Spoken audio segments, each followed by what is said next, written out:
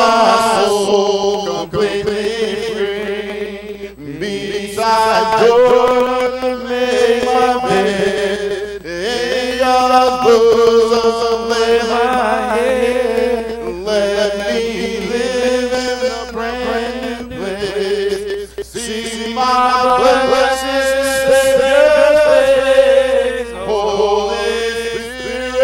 Holy Spirit, rescue me.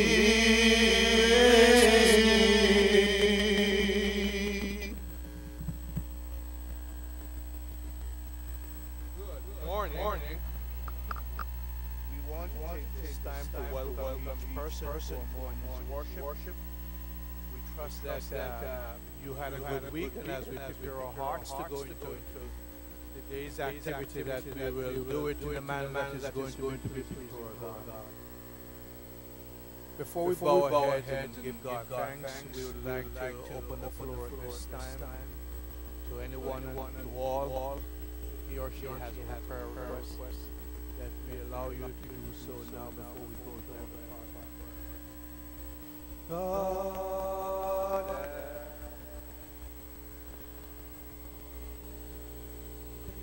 He has set me free.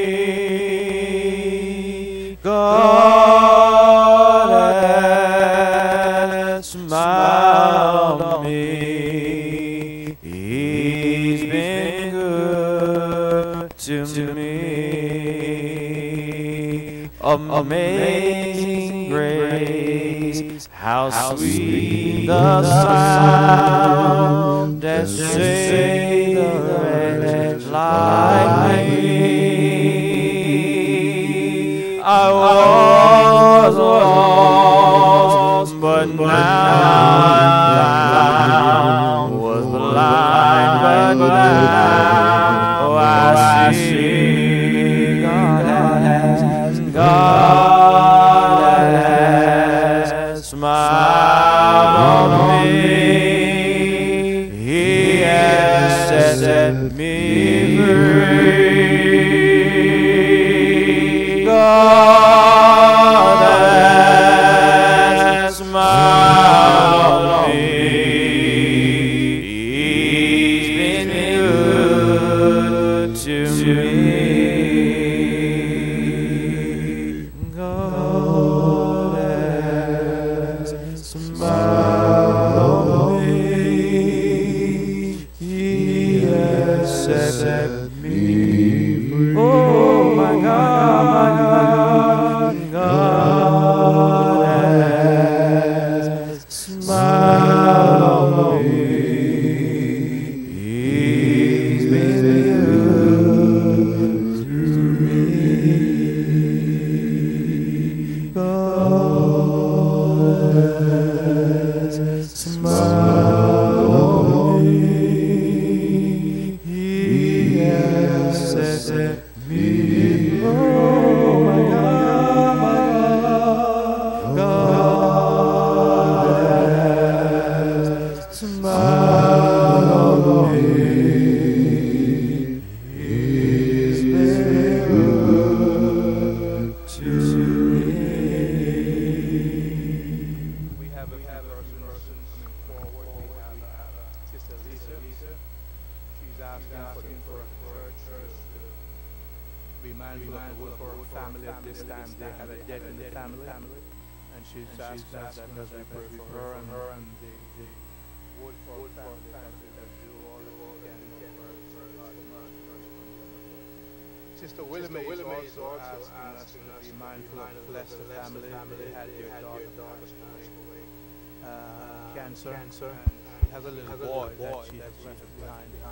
And she's asking us that we be mindful of that family.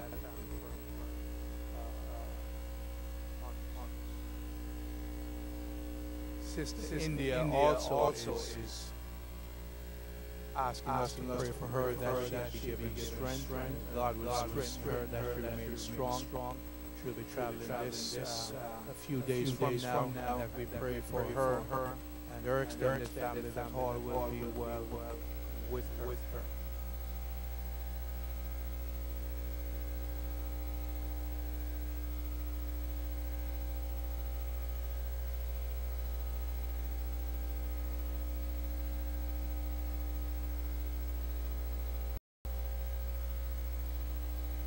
means that we are not going to be defeated by it. Even though we might be succumb to it at times in our lives, and we see loved ones succumb to it, we ask God that you may help us, that we may realize that that is not the final answer for us who believe in you and are hoping in you. But when all is said and done, that one of these days we will wake up on the other side of eternity. We ask God that you may bless Willamie, that she may be a blessing to them, that she will say a kind word, always a word of encouragement from your word, that they too, Father, will see the need of trusting, leaning, and depending on you, not just some of the times, but all times, Father, so that when those moments of crisis do come in our lives, we might not be ashamed to call on the one who is always going to be there for us. Father, we pray for Lisa this time, and for the dead that is in her family also, the Woodford family. Again, God, we ask that you may bless her, that she will be the conduit between them and you, that she will be that voice of encouragement. She will be that eye and ear for you, and to say something, God, from your word, because your word is truth. That there is hope in your word, and when all seem to be at loss, that's when we find victory in Jesus Christ. We ask God that you may bless Sister Hampton, the Hampton family, that they too will be a blessing to Chris. That even though these challenges might be mounting up to him, he's going through these difficulties and hard times, God, we are not just praying that these people just get through these difficult situations, but after they have gone and have gotten through it, God, that they might see you for who you are. We are not just praying for their deliverance, God. We are praying that they be delivered in you. We are praying, oh God, that they might see you as a source of all good things. That, Father, if there is any hope for us, if there is any hope for lost humanity, if there is any hope for us when we face death, we may come to realize, God, that life abounds in you and in you only. We ask, God, that you may bless this morning's worship. We ask that you may bless Brother Marcus as he comes to us with the word. Bless our hearts that we may be receptive to it. Help us, O God, that we may leave here being prepared and encouraged to live out that word in our lives as you have called us to live. And Father, last but not least, we are mindful of all our sick and our such, that you may be with them this day, that, Father, your word will be upon their hearts, to the same extent that they are always upon yours, that they may continue to trust in a God who is faithful in all things. We give you the honor, we give you the glory, we give you the praise, because you are more than worthy of it. All these we ask and pray in your Son's holy name. Amen.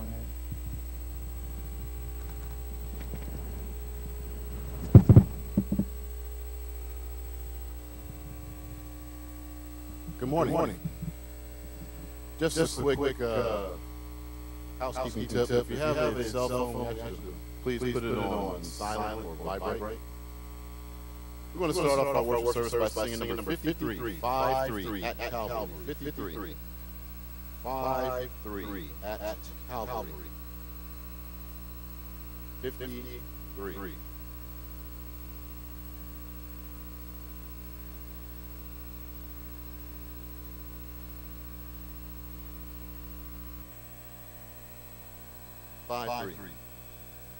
Years I spent in vanity and pride, caring not my Lord was crucified, knowing that it was for me he died on Calvary. Mercy there was great and grace was free, pardon there was multiplied to me. There my burden of liberty at Calvary. By God's word at last my sin I learned. Then I trembled at the law I spurned, till my guilty soul implore return to Calvary. Mercy there was granted, grace was free. Pardon there was multiplied to me. Then my burden so for liberty at Calvary. Oh, the love of salvation's plan. Oh, the grace that brought it down to men. Oh, the mighty God that God did send at Calvary. Mercy that was granted, grace was free. Pardon there was multiplied to my burdens of liberty at Calvary. Just before our scripture prayer, we'll sing 826. 826. I'll be listening. Sing all three verses of 826. After we'll have scripture and prayer. 826.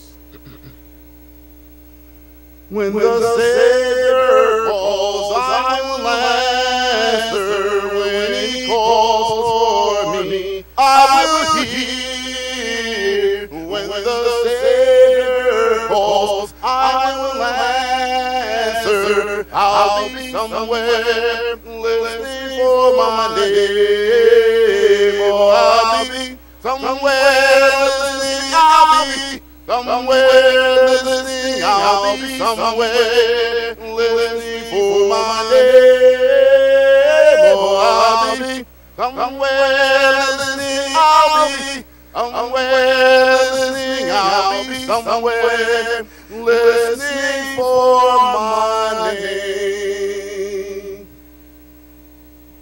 Good morning. See, that's how y'all sound when y'all sing. I ain't nobody. Good morning. That's a little better. Now I know y'all know this song. I know you know it. Now, if you don't feel like singing this morning because it's not a song that's getting you pep up, I'm sorry. But we're here to sing praises to the Lord, not to you. So I came to praise His name.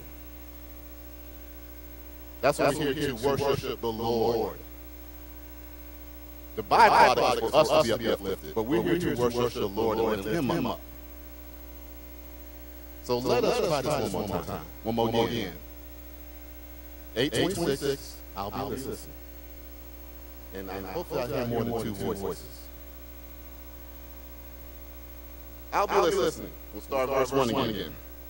When the Savior calls, I will answer. When He calls for me, I will hear. When the Savior calls, I will answer. I'll be somewhere listening for my name. Oh, I'll be somewhere listening. I'll be somewhere listening. I'll be somewhere listening for my name. Oh, I'll be somewhere listening. I'll be somewhere listening. I'll be somewhere listening for my name. Well, if my heart is right when He calls me, if my heart is right, I will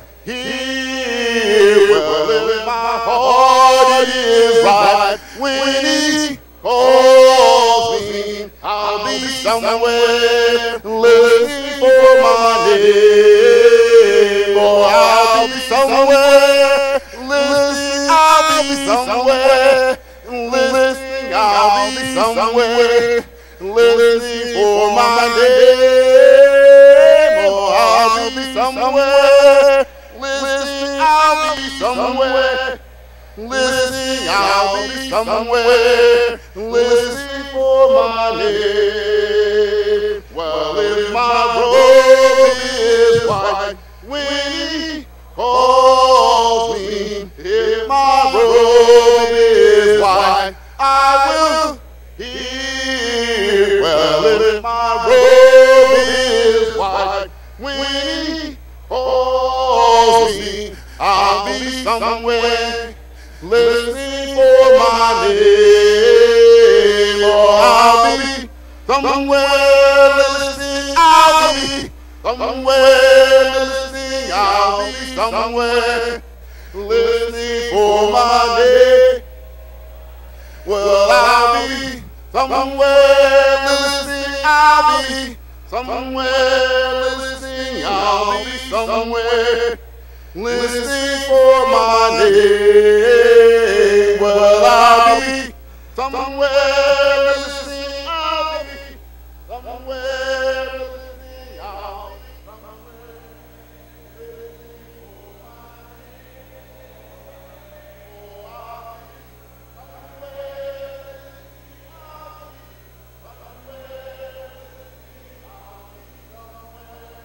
I'll be somewhere listening. I'll be somewhere listening for Good morning. Scripture reading this morning will be taken from Proverbs chapter 30, verses 11 through 17. Proverbs chapter 30, verses 11 through 17.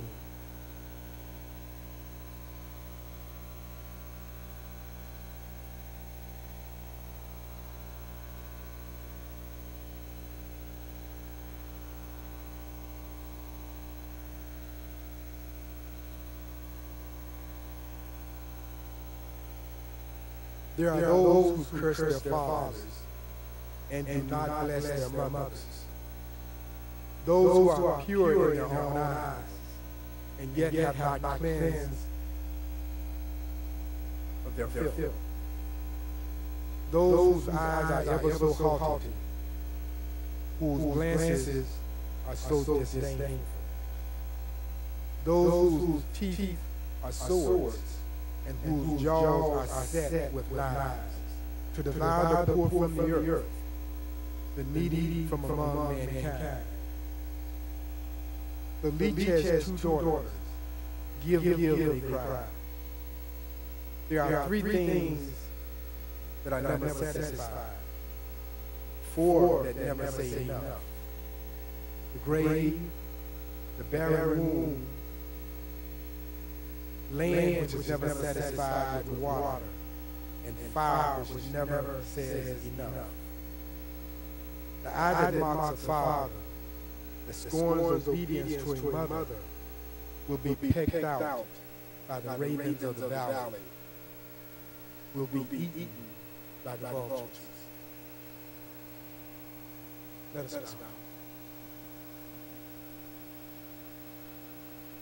Father in heaven, the great and all-powerful, all-seeing, and all-knowing God, we thank you for granting us this privilege to come before you this morning to worship you in spirit and in truth. Father, we thank you for the opportunity today to take of the Lord's Supper in remembrance of Christ Jesus, who so willingly came to this earth to suffer and die that our sins might be forgiven and that we might have life and have it everlasting. And Father, we thank you for the many, many blessings that you've bestowed upon us. We thank you for the good health, the material resources, and the mental alertness that we need to pass through this earthly life. Father, most of all, we thank you for your spirit that you indwell in each of us to help us to get through this daily life. And Father, to make it to eternal heaven to live with you. And Father, we pray for all those who have need of you, those who are hurting this day. Father, we Pray especially for the young boys we saw in the news recently who was molested, Father. We pray that you will be with them. And Father, we pray that you will help them to not to carry this hurt throughout their lives. And Father, we pray for so many more who are hurting this day, Father. We pray that you will reach your arm out and give them the comfort that they need, Father, whether it's physical hurt, emotional hurt, mental hurt, Father. And Father, we pray especially so for those of the household of faith, and Father, doubly so for those who are here worshiping with us at Beltwaycoc congregation. We pray, Father, that we continue your worship this day, that you will open our hearts and our minds to your word, Father, that your word might indwell in us and help us once again to go out this week to live lives more pleasing unto you. Father, we pray that you will forgive us for our sins and our worship you might be pleasing and acceptable. And Father, these things we ask you in the Son Jesus' name. I once was lost in sin, but Jesus took me in, and then the light from heaven filled my soul. It made my heart in love and wrote my name up. But just a little talk with Jesus made me whole. Now let us have, oh, let us tell. And he will hear, and he will answer by and by. Now when you feel as your home, you will find a little talk when Jesus makes it right.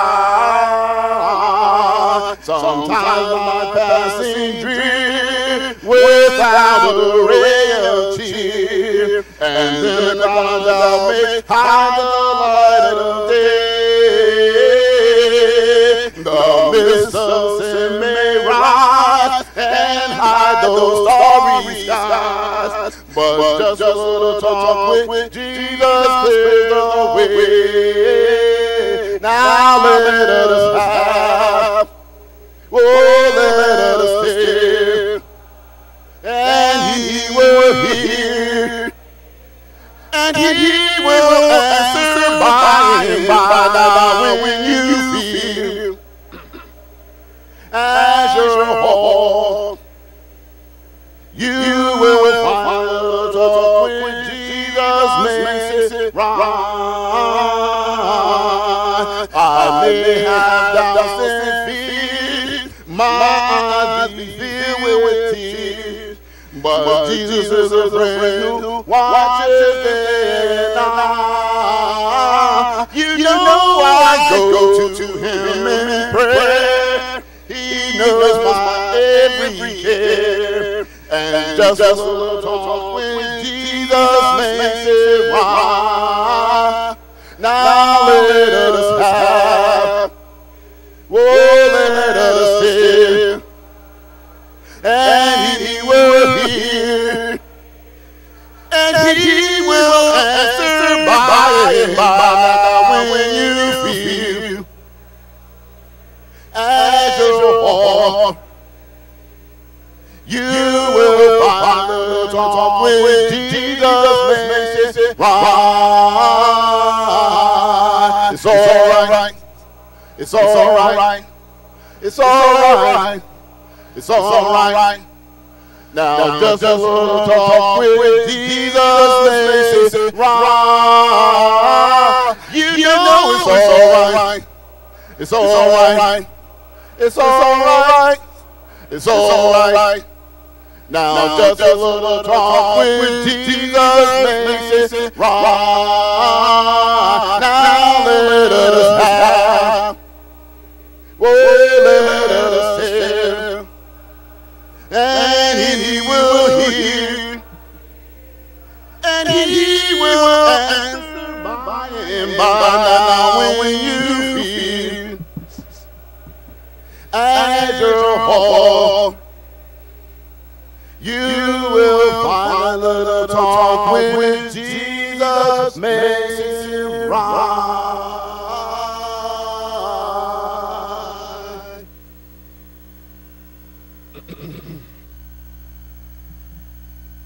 It makes it all right. Because my God is awesome. Just before the prayer, we're going to sing My God is awesome.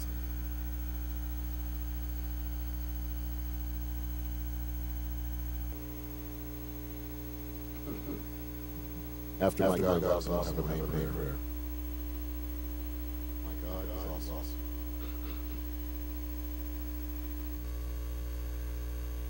My God is awesome. He can move mountains. Keep me in the valley. Hide me from the rain. My God is awesome. Heals me when I'm broken. Strength where I've been weak. And forever He will reign. My God is awesome. He can move mountains. Keep me in the valley. Hide me from the rain. My God is awesome. He heals me when I'm broken. Strength when I'm weak. And forever He will reign. My God is. He is. Our God is. So my God is awesome, Savior of the whole world, the giver of salvation. By His stripes I am healed.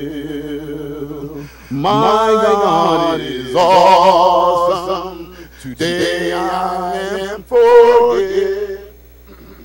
His grace is why I'm living. Praise His holy name. My God is. Yes, He's. Our God is. So. My God is. He is. Our God is. So. He mighty. He mighty. He mighty. He mighty. He is. Our God is. He's holy. He's holy. He's holy. He's holy. He is. Our God is. He's great. He's great. He's great. He's great. He is. My God is. My God is awesome. He can move mountains. Keep me in the valley. Hide me from the rain. My God is awesome. Heals me when I'm broken. Strength where I'm weak. reign. My God is awesome, so awesome. He is awesome. Our God is awesome.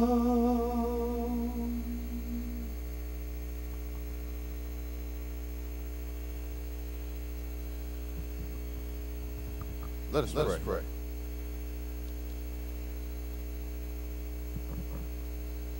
Heavenly Father, we thank you again for all the many rich and wonderful blessings you bestowed upon us. Heavenly Father, we thank you so much for being an awesome God.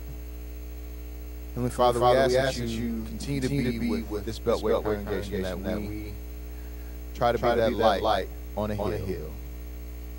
We ask you to give us strength, courage, and sound body and mind, that we are able to do those things that you would have us to do, Heavenly Father. We ask that you created us a clean heart, that we are able to be righteous among this wicked world. Heavenly Father, we also pray for those who are in the world, that before it's everlasting too late, that they will be able to call you their Savior. Heavenly Father, we also come at this time lifting up Brother Martin, our manservant, that he's able to deliver a message that we'll be able to use in our everyday lives. We ask you restore unto him those things which he has studied, and allow your Holy Spirit to work through him. Heavenly Father, we also ask that we are able to receive the message and the messenger. Heavenly Father, we also ask that you be with those who are not among us for various reasons, whether it be travel, whether they're sick or shut in, Heavenly Father, that they will return to us at the next appointed time. We ask this prayer in the name of the one who is our Savior, in the name of the one who is able to speak worlds into existence with the Word. It is in your Son, Jesus Christ's name we pray. Amen. Oh, my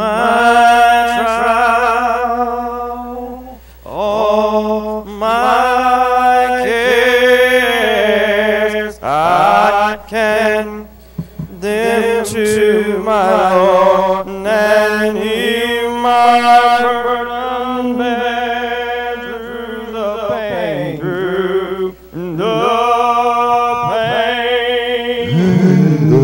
and the strain. Only Jesus brings me up through all my, yes, all my trials, burdens low, burdens low,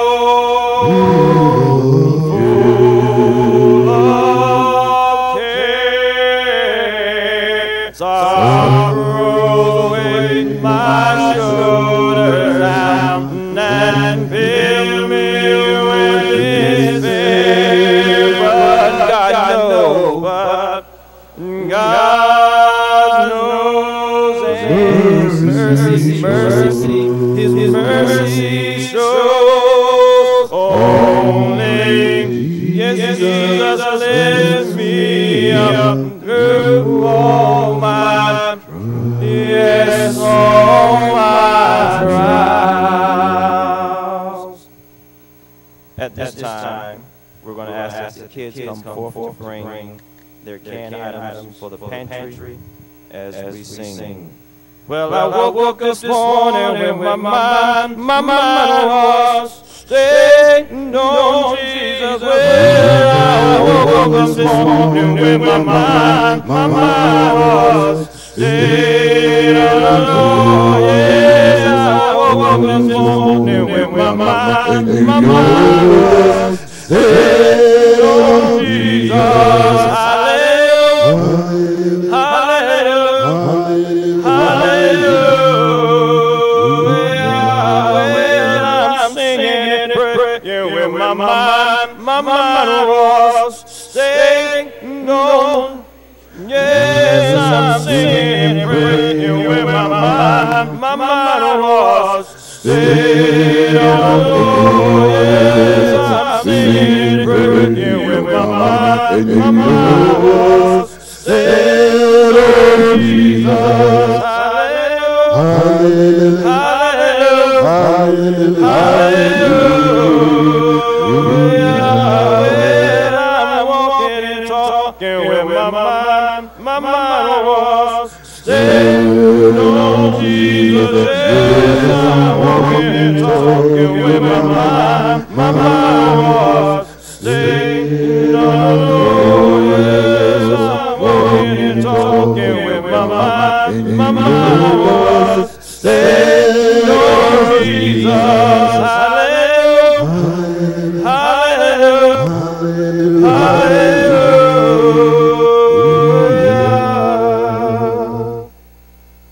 The song after the message would be Fountain Free. Fountain Free would be the song after the message. This morning was requested to sing Yield Not to Temptation before the message. Yield Not to Temptation. That is number 798. We will sing all three stanzas after which we will have Brother Mark come forward with the message. Please stand. Please stand. Yield not to temptation, for in sin, oh, His victory will help you. Some mothers to win, fight manfully onward, all passions of you. Look ever to Jesus, and He will carry you. Oh, I don't you ask, don't you to Him. I know He'll come first and you, and He is willing to wait. You know that Jesus will carry you. Just need a hand back with disdain. Oh, God, let it hold it reverence. No, take it in vain. Be humble and earnest, kind-hearted and true. You look forever to Jesus, and He will carry you. Why don't you ask my Savior to Him? I know He'll come first and you, and Jesus, my Jesus, to me. And He will carry you. Listen now to Him that overcome, be like God, given around, oh, prove that we shall conquer, no, on and now He who is our Savior, our strength will renew. Forever to Jesus, and Jesus will carry you. Ask my Savior to Him. I know He'll come first and King. And Jesus, my Jesus will aid you. Yes, now Jesus will carry. No, why don't you ask the Savior to? Oh, help me.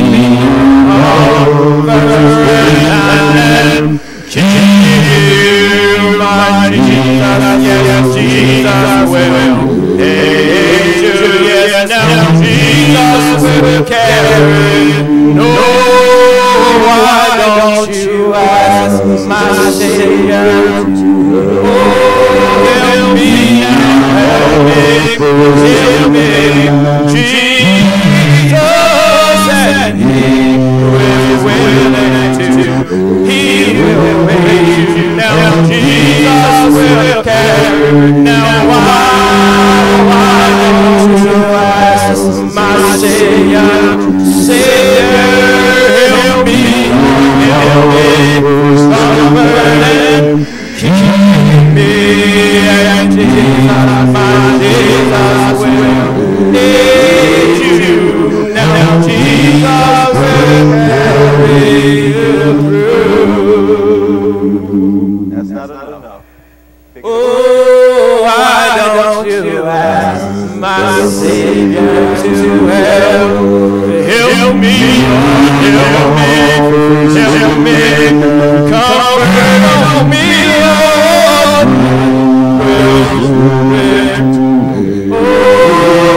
Lord, now Jesus will carry you through.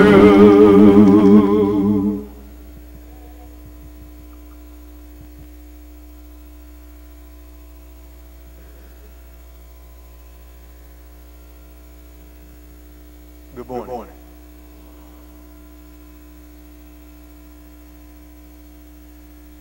If you are saved,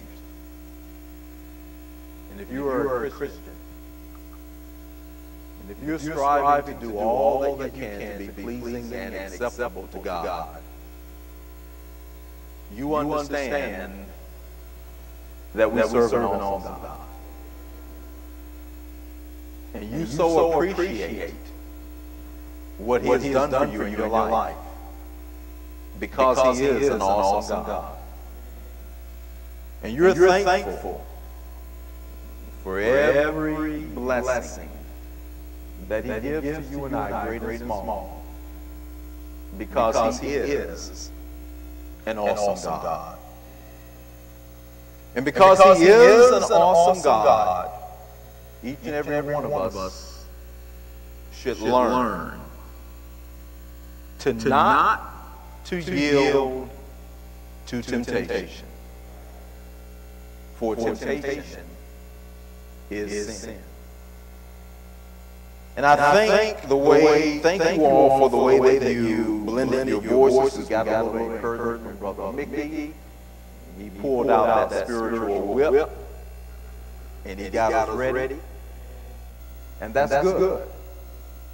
Because we serve an awesome God. But because of what God has done for each and every one of us in our lives, we should look upon sin as a thing that we should disdain. And never put ourselves in a position to ever yield to it. I'm going to ask Brother Maddox to give us that first verse and that chorus once again. As we go on to the temptation, for healing is sin. Oh, ye victory will help you. Some others to believe. I am holding on word of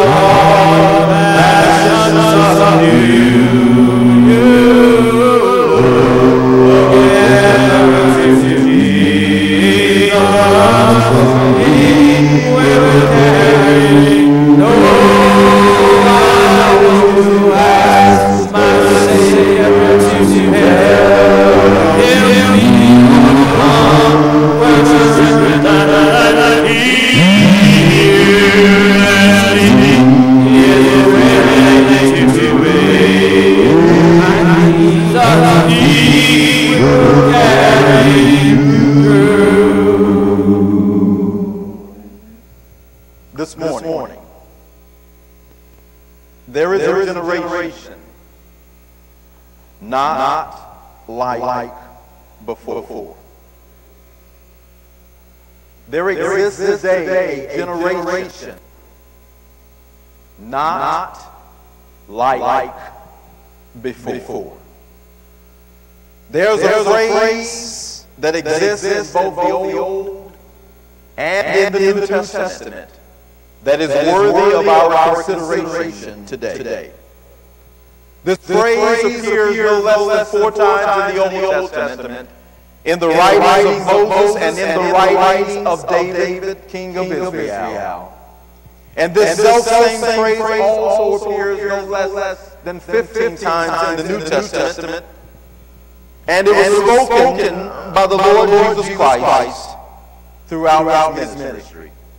And specifically we find in Luke chapter 7, verse 31, Jesus making these words known. Whereunto then shall I liken the men of this generation? And to what are they like? I will quote that again, Luke 7:31. Whereunto then shall we liken the men of this generation? And to what are they like? Throughout biblical history, spiritual men have dared to compare the present generation in which they lived with the preceding generations that came before them, as understood by the phrase, this generation.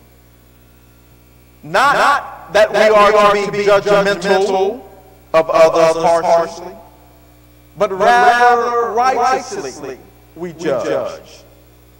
And thus those who are spiritual among us today must do likewise. We must identify with the spiritual in the biblical days, such as Jesus and the apostles and other men who wrote scriptures. We must compare this generation with the generations that have come before us.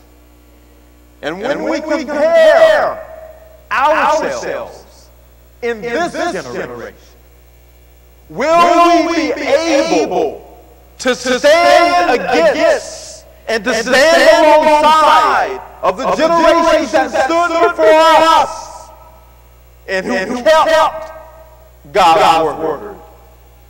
Will you and I be able to say in this generation, I serve God in holiness? Will you and I be able to say in this generation that we gave God all that we had?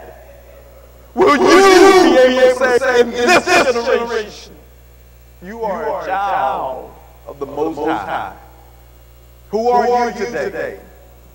In the days of Jesus, he compared the present generation for which we live, and he ministered, and he compared them, and he said, what are they like? And then he challenged them. I want to challenge you today to consider who you are in light of this present generation. I ask you to go to Proverbs chapter 30. Proverbs chapter 30 and the verse is 11, and we will conclude at verse 17. Here is what King Agur said so many thousand years ago. He says, there is a generation that curses their father and doth not bless their mother. There is a generation that are pure in their own eyes, and yet is not washed of their own filthiness. There is a generation, oh how lofty are their eyes, and their eyelids are lifted up. There is a generation whose teeth are as swords, and their jaw teeth as knives, to devour the poor off of the earth, and the needy from among men. The horse leech hath 2 daughters, crying, give. There are 3 things that are never satisfied, Yet four things say not, it is enough. The grave, the barren womb, the earth that is not filled with water, and the fire that saith not, it is enough. The eyes that mocketh at his father, and despises to obey his mother, the ravens of the valley shall pick it out, and the young eagles shall eat it. What do we liken this generation, Brother Matt, that we live in?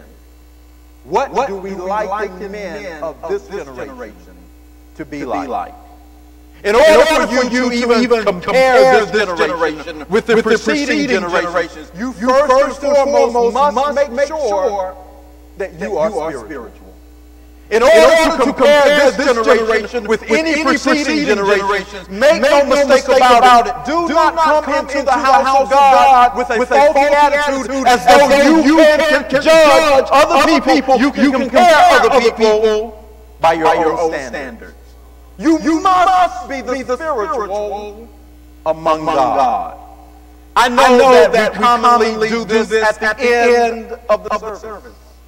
But I would even encourage you right now, not at the invitation, but right now, who among us that are Christians need to repent and get their lives together right now, before you compare the generation before you.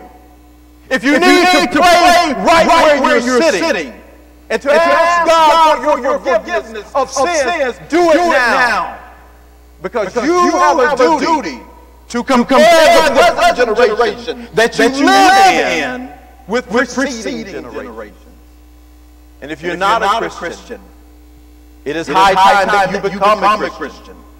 There's a way to become a Christian. And we're not going to wait to the invitation to tell you how to do that. The Bible says that every person that is of the age of accountability, you have got to hear the gospel of our Lord and Savior Jesus Christ. Now let me tell you what the gospel is. It's Genesis to Revelation. Every commandment that is contained in the Word of God, which is even applicable to us today, you must obey. If you're not a Christian right now, I would caution you need to become one. And then in hearing that gospel, you have got to believe all that you hear. You cannot believe 99.9% and accept that and leave that 1/10 or that 1% out. No, James 2 and 10. If you leave off any part of the law, you are guilty of the entire thing. Are you ready to believe this gospel this morning for those who are not members of the body of Christ? Are you ready to repent of your sin? Are you ready to turn away from the sin and the error and the perversion of your life and to give your life to Christ? Walk out on faith and say, I believe in you, God, and I want to repent of my sins. Are you ready to confess Him? Are you ready to tell the world, even this congregation that you sit in today, that Jesus is the Christ? More than that, the Son of the living God, are you willing to confess Him? And are you ready for baptism? Not an inward confession or an inward belief, which you demonstrate by your mouth. Are you ready to don the stairwell, to walk up these stairs with me? You put on your suit, I put on my suit. And we go down in the worldly grave and we remit your sins. Are you ready for the gospel? If you are, then that prepares you to be able to judge this present world with the preceding world. And that will tell you whether or not you are walking in the stead of our Lord and Savior, Jesus Christ. I want you to consider this lesson with me. There is a generation not like before. Who is this generation? The Bible helps us to see biblically 4 examples of what a generation looks like. We look into the book of Proverbs, chapter 30, the verses 11. There is a generation that curses their father and does not bless their mother. When we think about a generation that curses their fathers and refuse to bless their mothers, I want you to understand that the word curses there at verse 11 is not to spew out of your mouth bad words concerning your parents. It's not to curse them with the A word or the D word or the acronym GD and all the other words that we typically use. That's not the cursing that Agag is actually talking about. The cursing that he's talking about is to revile one's parents. To revile one's parents. To abuse one's parents. To be impatient with one's parents. To be without or to not consider them financially as they have need. To even wish your parents dead. There is a generation today that is cursing their parents. And they're not blessing their mothers. And they're doing things that the Bible has told us not to do. At the writing of this, when Agag wrote this, there was teaching already in place that told the children of Israel how they were to treat their parents. I would invite you to open your Bibles to Exodus chapter 21, and the verse is 17. Exodus 21 and the verse is 17. Here is how the children of Israel were to treat their parents. It says, and he that curseth his father or his mother shall be surely put to death. The Bible has forewarned us that there is a way to treat your parents. You do not revile them. You do not wish them harm. You should desire to take care of them when they have need. You do not grow impatient with your parents. What the Bible is helping us to see is that in the succeeding generations, even during Jesus' ministry, there were those who had gotten to a place in time in their life that they cursed their parents. Open your Bibles with me to the book of Mark. The book of Mark and the chapter is 17. There is a generation that curses their parents. They will not respect their parents. They will not do for their parents. They will not care for their parents. We're talking about the duties of children. And children have a duty to requite their parents. The Bible says in Mark chapter 7, beginning at verse 7, howbeit in vain they do worship me, teaching for doctrines the commandments of men. For laying aside the commandment of God, ye hold the tradition of men, as the washing of pots and of cups, and making and many other such things ye do. And he said unto them, full well ye reject the commandment of God, that ye may keep your own tradition. For Moses said, honor thy father and thy mother, and whosoever curses father or mother, let him be put to death. But ye say, if a man shall say to his father or mother, it is Corban, that is to say, a gift, by whatsoever thou mightest be profited by me, he shall be free. It had come to a point in time, even in Jesus' ministry, as he stood in the face of individuals who were the children of their parents, who were even the religious leaders, that men had made a determination. This money that I have made, this wealth that I have garnered, my savings account, and all that I have therein, rather than me requiting my parents, rather than me paying for my parents' needs and supplying for their very needs, I'm going to take this sum of money and I'm going to take it over to the treasury and I'm going to give it to them in the treasury. And as long as I say, Corbin, I'm free from the responsibilities of caring for my parents. Jesus says, no, you're not. All that you're doing is you're cursing your fathers. And you're disobeying your mothers. There is a present generation that has decided to curse their parents. I want to encourage you. Look out among yourselves. What are you doing for your parents? What opportunities do you have to support your parents? What opportunities have you taken full advantage of to do for your parents? Will you consider that at some point in time in the future, you may have to be the one that stands in the gap to do for your parents? The Bible is telling us very clearly, do not curse your parents. Do not revile them. Do not cast them away. If you do, you're likened to this present generation. And there are scores of people out there who do not care for their parents. It's a dog world out there. It's for me, myself, and I. Let them do what they need to do. But this is mine. I want to forewarn you. The Bible lets us know that there is a generation out there not like before. Can you compare yourself today with the biblical astute of yesterday? Can you compare yourself with all of those who kept the statutes and the judgments and the precepts and the Word of God? Can you compare yourself to them? The Word is cautioning us. Do not be those who curse your parents.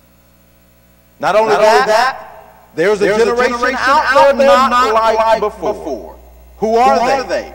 These are they that prove themselves to be arrogant. You mean, Brother Martin, there are arrogant people in the world? Yes. But I also want you to know that there are arrogant people even in the church of Christ. Here's what the Word says at Proverbs chapter 30, verse 12. There is a generation that are pure in their own eyes, and yet is not washed from their filthiness. What does it mean to be arrogant? There's a word in the New Testament that appears in Romans chapter 2 and verse 11, I believe it is. Also 1 Timothy chapter 3. But it is also in 2 Timothy. Also in 2 Timothy that we see this word. It is a word that is called high-minded. High-mindedness is the word that we have for those that are arrogant. When we think about those who are high-minded, some arrogantly will proclaim that they are the righteous among us. Sometimes all you have to do is sit back and listen to the things that people say out of their mouths, and it's astonishing. Does this person really think themselves this way? Does this person really believe that they are like this? Does this person really think that they are above all other people? Some people are bold enough to tell you out of their own mouths that they are arrogant. I want you to consider Luke chapter 18. Luke chapter 18. Those that are high-minded or arrogant among us are willing to proclaim publicly that they are so. At Luke 18 and the verse is 9. The Bible says, and this is speaking of Jesus, and he spake a parable, this parable unto certain which trusted in themselves that they were righteous and despised others. Right here in this verse, the Lord lets us know that there are those who trust in themselves that they are righteous. But then they are presumptuous enough to even communicate it. At verse 10, two men went up into the temple to pray. One a Pharisee and the other a publican. And the Pharisee stood and prayed thus with himself. God, I thank thee that I am not like as other men are. They are extortioners. They are unjust. They are adulterers. Or even as this publican. I fast twice a week. I give tithes of all that I possess. And the publican standing afar off would not lift up so much as his eyes unto heaven, but smote his breast and said, God, be merciful to me, a sinner. The Lord tells you that there are some people who will open up their mouths and they will say some of the most craziest and daunting things, and you are left shaking your head. Did that just come out of their mouth? You see, there is high-mindedness, and some do not mind sharing with you just how high-minded they are. But there's also some who believe intellectually. It's not so much that they communicate these things openly, but they believe intellectually that they are righteous. In Matthew, the chapter is 3. Matthew, the chapter is 3. The verse is also verse 9. And here is what the Word of God says. And think not to say within yourselves, we have Abraham our father. For I say unto you that God is able of these stones to raise up children unto Abraham. The context of this statement is shrouded in Jesus explaining to the community at large who John the Baptist was. John the Baptist was a great man. He was a spiritual man. He was a righteous man. And he was willing to proclaim the gospel of our Lord and Savior, Jesus Christ. But when Jesus entered into the, or should I say, as John was entering into this conversation, we learned that there were those who contended with John and his ministry. And there were those who would think within themselves, in their own minds, that they were righteous. You see, we are either going to tell people how righteous we are, or we're going to believe it to ourselves how righteous we are. But others have confidence in material things that they are righteous. So you can tell people you're righteous. You can believe to yourself that you're righteous. But others will actually hold to their material blessings that they are blessed of God. In 1 Timothy chapter 6, the verse is 17. 1 Timothy chapter 6 at verse 17. Paul told a young gospel preacher, Timothy, I command thee, I charge them that are rich in this world, that they be not high-minded, that they be not arrogant, nor trust in uncertain riches, but in the living God who giveth us richly all things to enjoy. You see, there are arrogant people in this generation. And you will know them by the things that they say. They tell you that they are righteous. Or you will come to know them by their mental state. They believe that they are smarter and more intelligent than you and I. You will know others by the material things that they place their confidence in. Look at my $80,000 car. Look at my $500,000 home.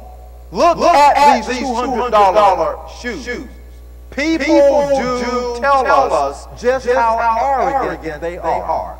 The question for you and I, if we compare ourselves in this present generation, can we compare ourselves with those who preceded us who were not arrogant, who did not trust in material things, who were not high-minded to think that they were better than other people, who did not tell other people how great they are? Can you and I compare ourselves with those who preceded us who died faithfully in Christ? The Bible is asking of us in this present generation, who are we? Who are we? What do we believe? What do we stand for? What do we proclaim? How do we live our life?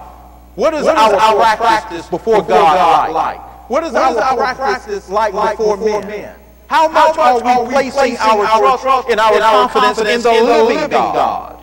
Can you compare yourself with the preceding generation? We ought to. God is telling us, do not be arrogant in this present world. There's enough out there with people who do. Let not the church of our Lord and Savior do right. be those who are arrogant in this world. As a preacher, you will never ever see or hear of me putting prefixes and suffixes on my name. I am not reverend. I am not pastor. I'm not the most holy. I am not bishop. I am not going to put those things on my name. Pursuing higher levels of education, even if I am able to get my doctorate, you will never ever hear me stand before you and proclaim Dr. Martin. My prefixes and my suffixes mean nothing to God. Just simply a servant, simply a Christian, simply one who is in faith, trying to do his best to get from earth to heaven. The next time you meet a preacher that says, I am Dr. such and such, say, how you doing, brother so-and-so? His titles mean nothing. My titles mean nothing. Your titles mean nothing. Just simply be a Christian. Striving to do the very best that you can. And when you do that, you should be in a very good position to compare you and yourself with this present generation compared to the previous generation. Seemingly every successive generation loses ground with God. We started out being well-pleasing to Him in the Garden of Eden. Look at where we are today. All of the sin and the debauchery that goes on. All of the nudity. All of the profanity. All of the latent cursing that we do. Seemingly we go further and further away from God every day. Look at your life in relation to this present generation and say, here am I. Do a comparison and say, here am I in this generation. Next, there is a generation not like before who are condescending to other people. Go back with me to the book of Proverbs. Again, the chapter is 30. And the verse for our consideration is 13. There is a generation, oh how lofty are their eyes, and their eyelids are lifted up. What does it mean to be a person who condescends? It means to be full of self-importance. It means to be full of self-importance. I'm reminded of the day and time when the religious leaders came to a husband and wife and asked them about their blind son. And they asked them, is this your son who was once blind, but now he is seeing? How is it that he gained his eyesight? And the parents of this once blind man were intimidated by the religious leaders. And they said to him, or to them, he's of age, why don't you go and ask him?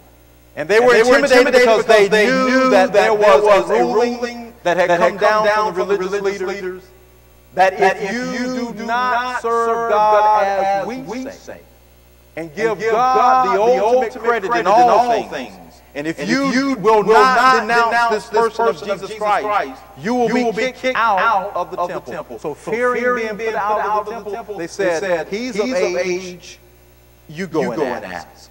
But I would ask of you to go to John chapter 9, and is that verse 31 and following, that when they now are engaged in a conversation with the once blind man, he says something that is very remarkable to them, but in turn they said something that was very condescending to him.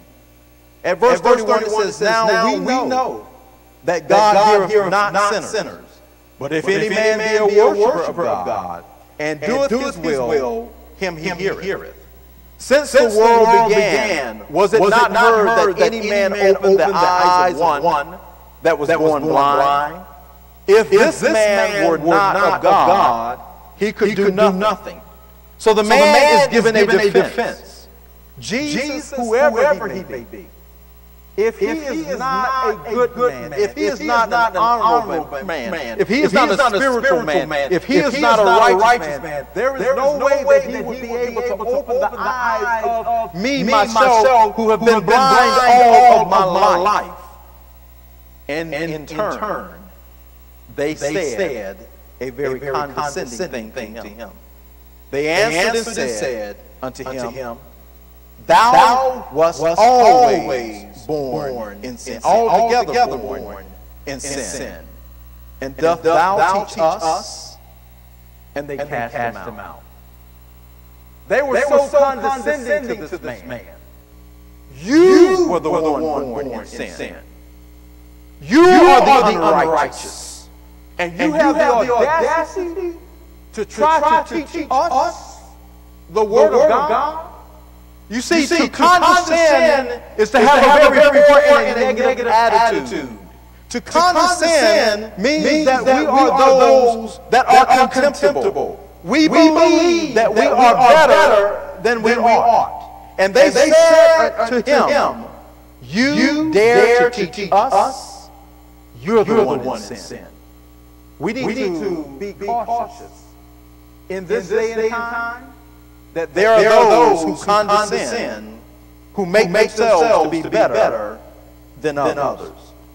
I want you to open your Bibles with me to the book of 1 John. The book of 1 John. We live in a day and time when people are very condescending. People live their lives in a very contemptible manner. The Bible says in 1 John, at verse 9, if we confess our sins, he is faithful and just to forgive us of our sins, to cleanse us from all unrighteousness. If we say that we have not sinned, we make him a liar, and his word is not in us.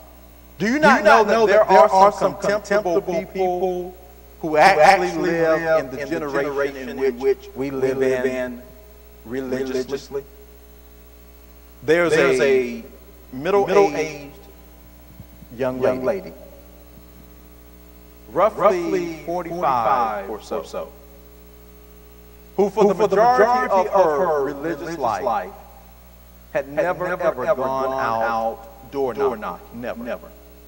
She had never joined forces with the foot soldiers of her church. When they gathered themselves together to go out into community and to share the Word of God, or to seek opportunity to share the Word of God with those who know not Christ. And so here she decided on this particular day, being in her mid-40s, I'm going to do this. I have a greater responsibility than just simply coming to church. I am going to go out and I am going to join forces with those who are in the community. Now, mind you, when she went, she was a little intimidated. She was apprehensive. She was scared. But she knew that I need to do this. I have to do this. Because it is incumbent upon me, as one who is seeking to be a servant of the Most High, I have got to go and share the Word of God with the community at large. So they paired her up with a person who was more seasoned than she. So as they went out, one of the first doors that she came to and knocked. And as the gentleman opened the door, he opened the door and he greeted them. And as he greeted them, they greeted him in return. Being that she is embarking upon door knocking, she took the lead, and her counterpart was there to support her.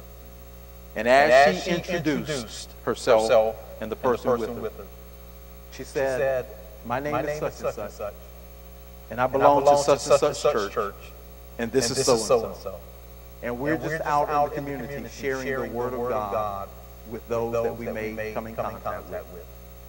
And I would like to invite you to participate in a Bible discussion so that you might learn more about Jesus, you might learn more about His church, and you might learn more about His will to save your life.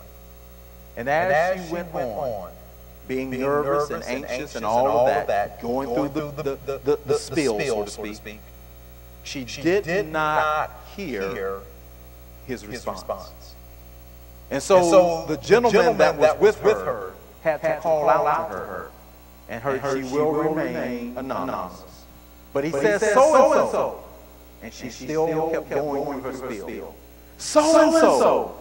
And she still kept, and so-and-so. And she finally turned as he got her attention. And he said, they did not hear what the gentleman said. And here's what